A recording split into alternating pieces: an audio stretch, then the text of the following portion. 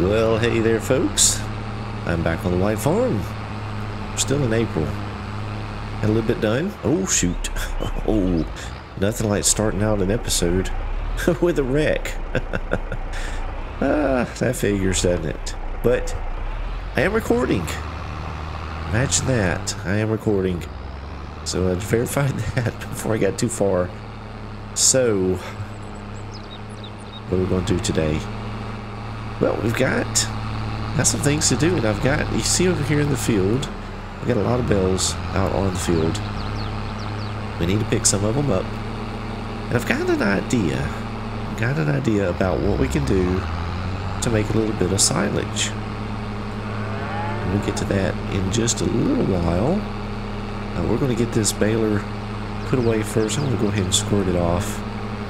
Get it cleaned up a bit, and we'll throw it under the barn. Get it out of the way. Alright, there's the old pressure washer. So yeah, actually got quite a few bells off those two fields, so I think it'll make out for some good amount of hay that we'll have in the barn, or we can sell it at some point. And hopefully we can, if all goes as planned, we'll make a little bit of silage out of it as well. Or maybe a lot. Who knows? We'll see.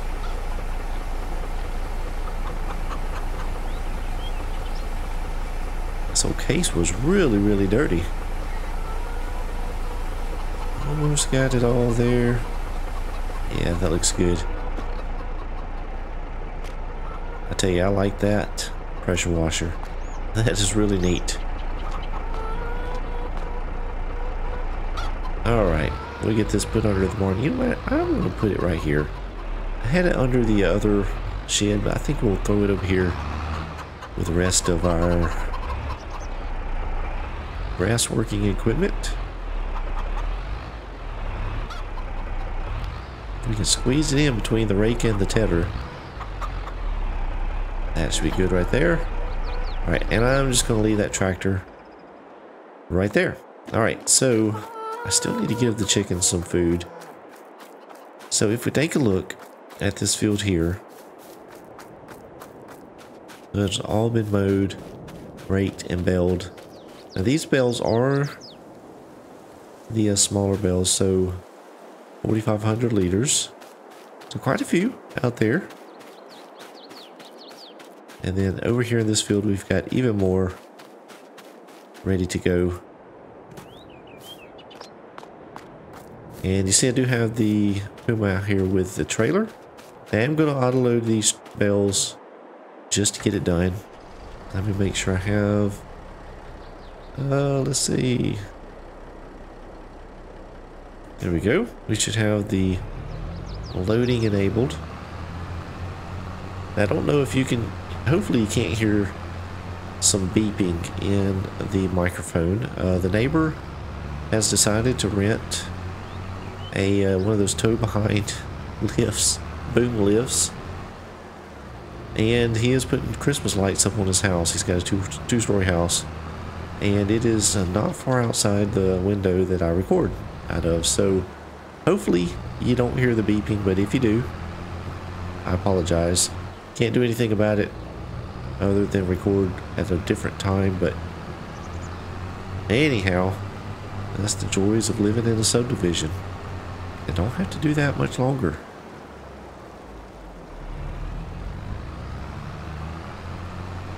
Actually, you may get most all of these on the trailer. I didn't know quite how many trips we'd have to make, but it looks like this is going to get most of them, if not all of them.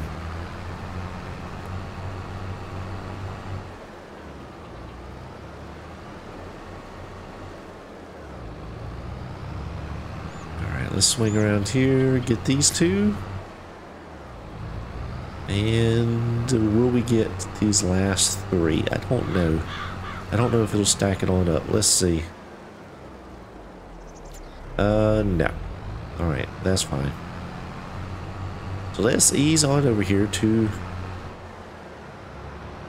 the farmyard. And I've got a plan on how to make silage. And I don't know if it's going to work. or how feasible it's going to be. But I'm going to give it a shot. Alright, let's see if we can squeeze by the tractor here. I tried to leave just enough room. Yeah, we'll get by. Alright, so what I'm going to do is we're going to... Let's see. We're going to unload the bales and we're going to leave it just like that. We're going to hop in the little John Deere skid loader. And you see I do have the mixing wagon set up over there. So my plan is we're going to get some of these bales off the trailer, drop them into the mixing wagon, grind them up, and then load it into the silo, because the silo will actually create hay silage.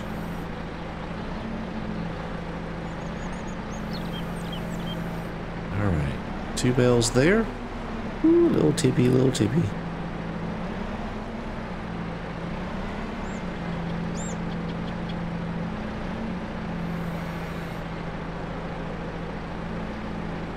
Oh, don't drag off the edge.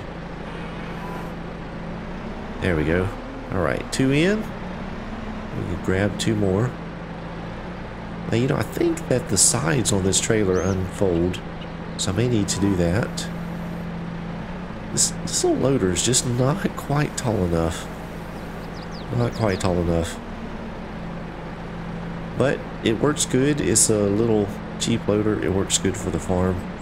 I think it's priced right and kind of fits a small farm like this. There we go. Alright, let me see if we can unload or unfold this trailer here. Let's see what happens. Yep, there we go. Is all the sides down? Yep, they are. Okay, so that'll make that a little bit easier. And let's go ahead and crank this up. And we'll start overloading that hay, the hay into the silo.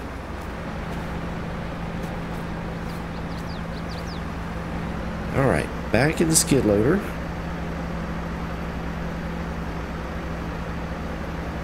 And we'll get, you see the bales are disappearing there in the mixer. So let's go ahead and grab 2 more and see how this goes. Should be a lot easier to get these that are down lower. Yeah, that works much better. If we can get these in before it stops, I think it'll continue. Don't do that.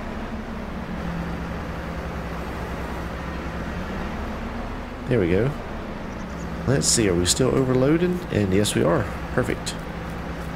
So this is actually not taking too long. Parking the trailer right here beside the mixing wagon makes this go a lot easier.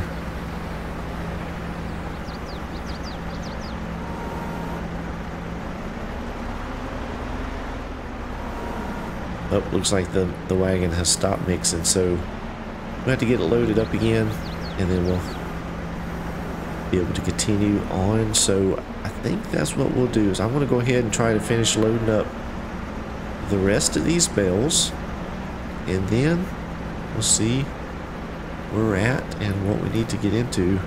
Hopefully. Ooh, can I reach?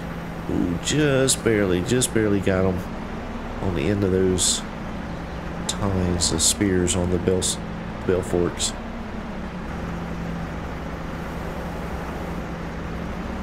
Yeah, that works real good. Alright, great. So this is a little bit herky-jerky. I could zoom out a bit, I guess. I don't want to make you guys motion sick trying to watch all of this. So I'll get them loaded. I'll bring it back in. See where we're at.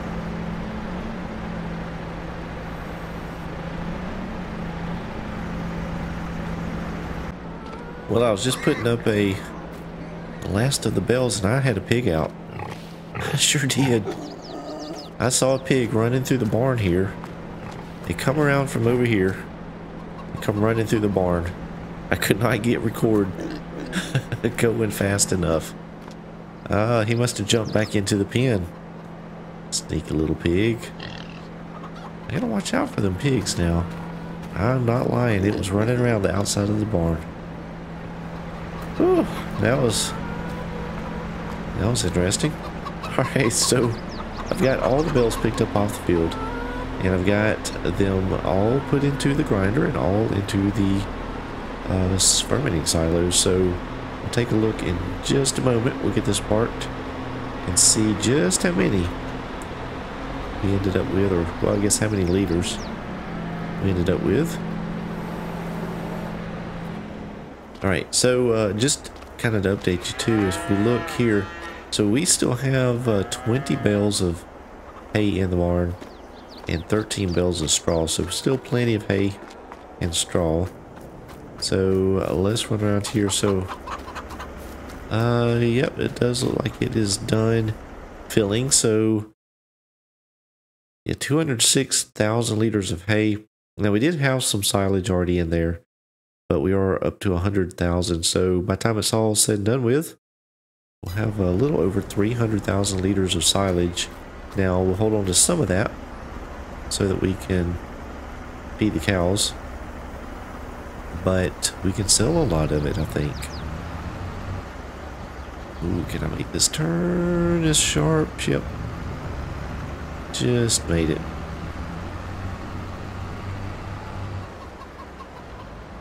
We'll get this put back under the barn. Now, the field that I just purchased, the larger grass field, needs to be plowed, I'm pretty sure. Let's double check that. Let's see. It's over here. And it does need to be plowed. So I do need to plow that. And then we can worry about getting some seeds planted in it. So let me see. I thought I bought a plow. I did, and it is, of course, tucked away behind the other one. So let's pull this one out. If only it was this easy to connect equipment.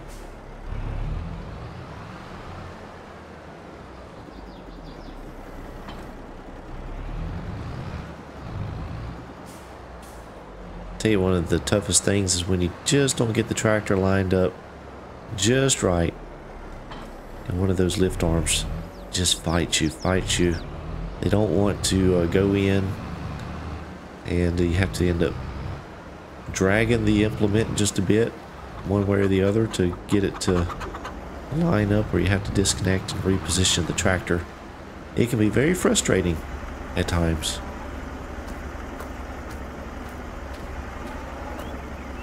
So since we are done with the mixing wagon over here, I'm going to go ahead and put it back into the cow barn. That's where I'm keeping it, because that silo there is where we're emptying out, well, of the silo and putting it to the feed mixer here. So let's push it back in here. We can get it all the way back to the back, and that's where the discharge spout is. I cannot believe that pig ran out of the barn.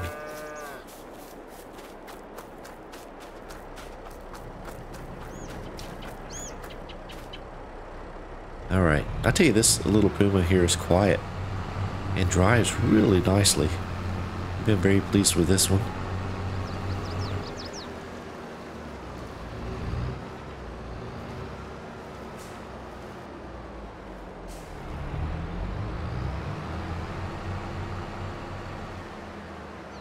Alright, let's see here. Get around this pole, try not to hit it again.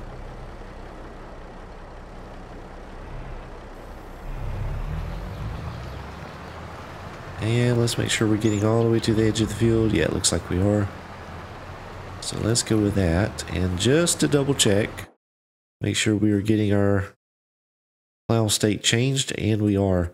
Now this field will need, let's see, do we need some lime in this one? Yeah, it looks like we will. Which is a little bit frustrating because I have been leasing the lime spreader. So I guess I'll have to lease it again. Probably need to break down and buy one at some point. This plow is pretty small, so it's going to take quite a bit of time to get this field done, and well, yeah, it's going to take a while. So I will for sure let a helper give me a hand, at least for a little bit of it.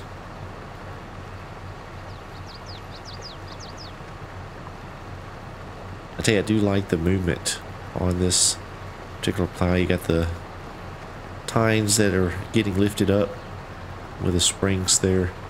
That is a really cool animation, really well done.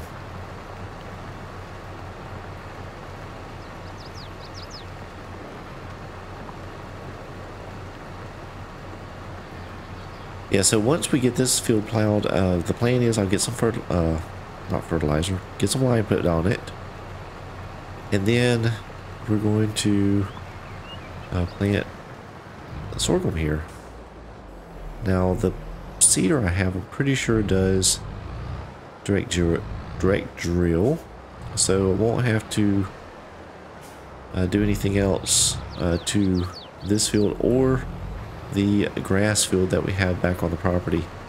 I'm kind of debating now, since we do have the grass working equipment again, leaving that field as grass, but I think we have enough this year.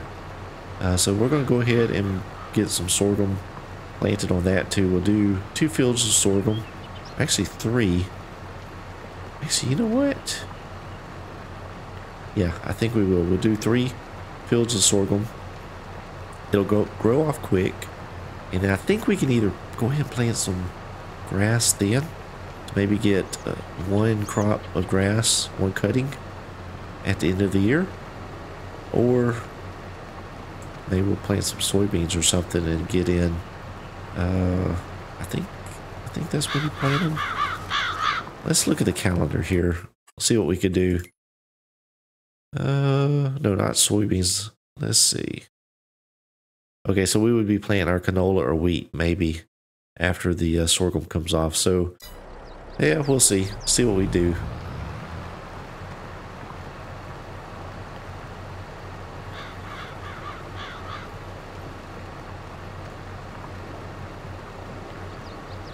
Little bitty stones are being turned up by this plow, but I think those will just be okay to leave on the field.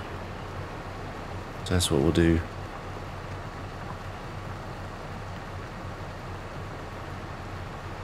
This is working out well. A little bit small. It's not a giant plow, but it's okay. We're not having to plow too much. Of course, we plant the corn and potatoes, things like that. We do have to plow after that. And once this field has been plowed, unless we plant one of those crops that we need to plow afterwards, then we shouldn't have to plow it very often. So it's kind of a one and done. So it'll take a little bit of time with this plow, but I don't really see the point in spending any money on a bigger plow at this point. I think we'll be okay. Alright, well, let me continue on with this. We get most of it, not all of it done. Hopefully I don't run out of daylight. I don't think I will. We'll be back.